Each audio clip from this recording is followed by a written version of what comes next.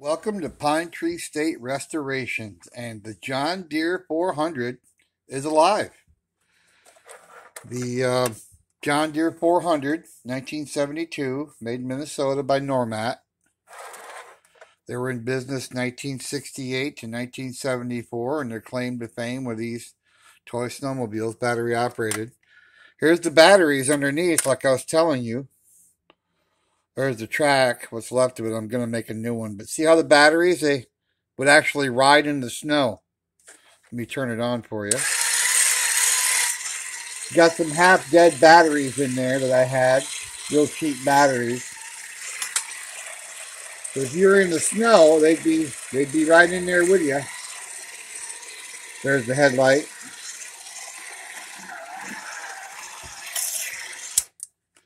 So we have some really good batteries. She'd probably go about twice as fast, maybe 3 times as fast. And run a little smoother because those batteries are pretty dead.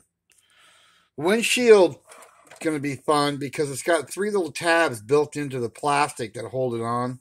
So I'm going to try to find one. If I can't, making one's going to be tough because there's really no way to attach it. This one hasn't run in years, and she's running now.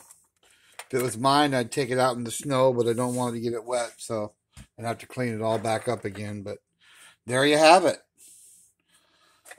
Please hit like and please hit subscribe. And we're going to have some reader stuff coming up, some subscribers. We're going to restore a subscriber's item, and then we're going to send it back to them, no charge. So that's coming up. We got some big stuff coming up. We got some motorcycles, cars, all kinds of cool stuff.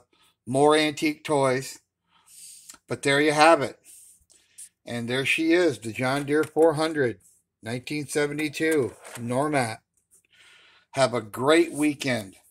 See you next time.